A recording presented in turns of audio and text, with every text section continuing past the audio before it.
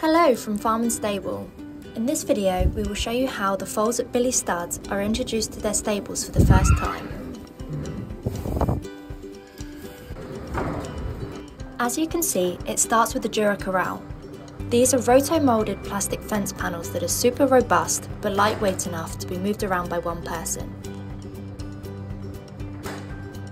Unfortunately for horse owners in the UK, it rains a lot. But it doesn't stop these guys that are happy to crack on and get stuck in with the day's work.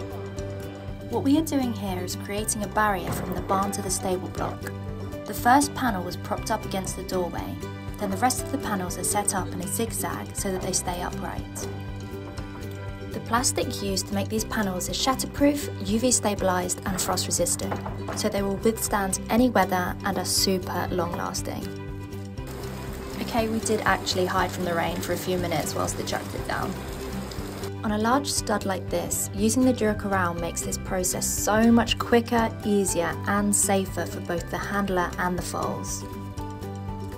Inside the stable block, the next barrier is made to guide each foal into their designated stable.